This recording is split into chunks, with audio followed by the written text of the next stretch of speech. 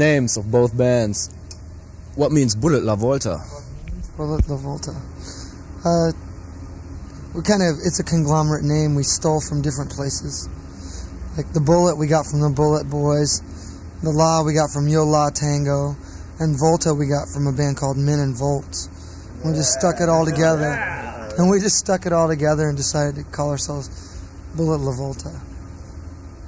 Everyone knows what an acid head is, or a pothead, but what is a lemon head? It has nothing to do with acid head, that's for sure. A lemon head is a candy, actually, in America. Candy. And it's really kind of a stupid candy, and maybe it was a reflection on our own self-image. Lemon heads are stupid people. It's this little candy, sweet on the outside, and the inside it's really like sour. They all taste differently. You have one, it'll taste really good. Another one, and you'll get nauseous. It's like they're really they're Clay Tarver from Bullet La Volta is coming hither. How much did you say an elephant's genitalia weigh again? Very few people know that an elephant's genitalia weigh 90 pounds. Wait, you want to come sit down? No way, 90. I don't know what that is in kilos. Like 54 kilos. About, yeah. Oh. That's pretty much. Yeah, that's pretty much. Clay Tarver. Clay is almost synonymous with elephant-weighted penis. He's a big man. Big man in Boston, both in rock and roll and in sexual output. Thank you very much. He's one of my favorite rock idols from a sexual point of view. It's Clay Tarver. So what are we talking about? We've just been talking about the names.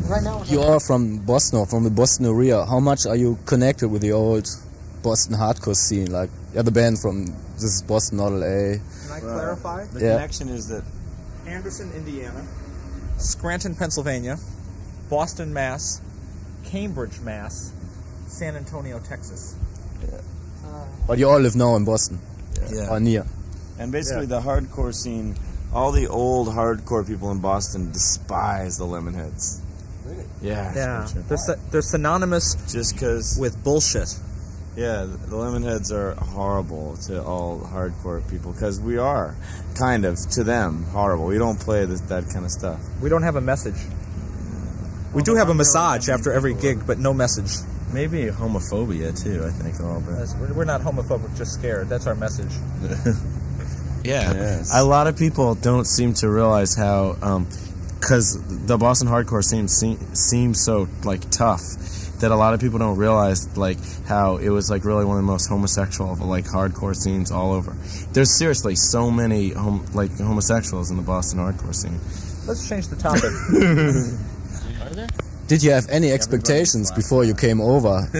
I mean, you have been living in Italy for about 1 year, so you knew Europe quite a bit, but do you have any expectations, or...? We thought that we'd have a good time, and we were having a great time so far. I had no expectation that the shows would be, like, so fun, so big, such a good response. That there'd be, like, 500 people at a show. That we definitely didn't expect that at all. Can I go on the record to say I have no expectations of tonight in Hamburg at Die Rote Fabrik? I second that lack of expectation. Well, there's some people out there. It's not too bad. There's a lot of cute guys at the club tonight.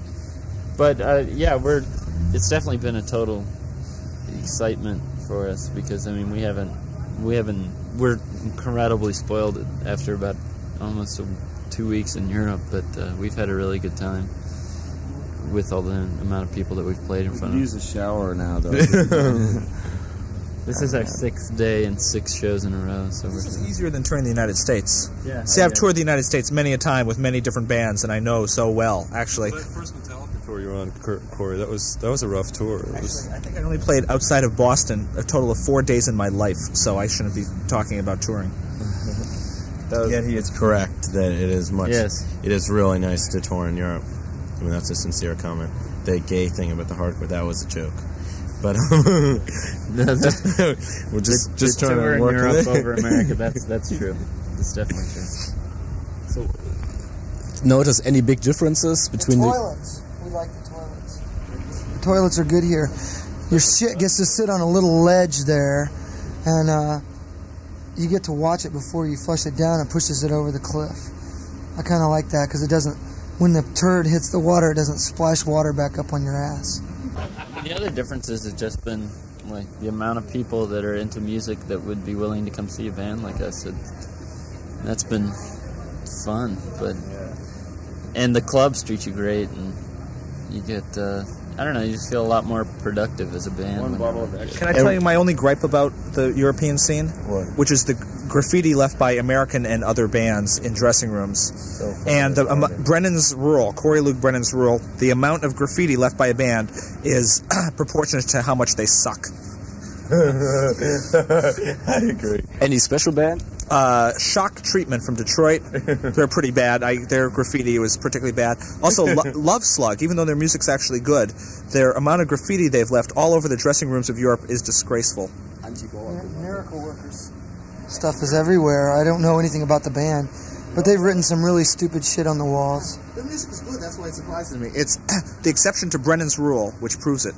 Two exceptions to prove the one example. The only thing I appreciate is any RKL graffiti, because RKL's graffiti is so tasteful, just like their music.